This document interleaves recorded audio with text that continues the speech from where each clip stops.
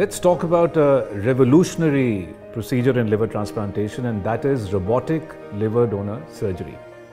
Now, as one would understand, that for a liver transplantation, a family member needs to donate half their liver for the liver transplant so that the person suffering from liver failure can be saved. Usually, it's done through a big cut which runs down the tummy in an inverted L fashion, across like that. But now, with robotic liver surgery, we can do this through almost like a painless and a very small scar system. So what we do is, first of all, the robot does not operate. The human surgeon operates. We operate on this console and control the 4 or 5 small instruments that go in through very small holes, about 8 to 10 millimeter holes, into the patient's tummy.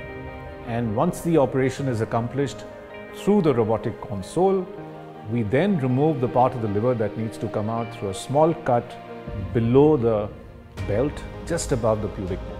Robotic surgery has an edge over the open and laparoscopic surgery in many ways. Pain is less, painkiller requirements are less, they get discharged from the hospital early return to the life, and overall body image is also well preserved in that. Cosmetically, the donors are more satisfied as compared to the open surgery.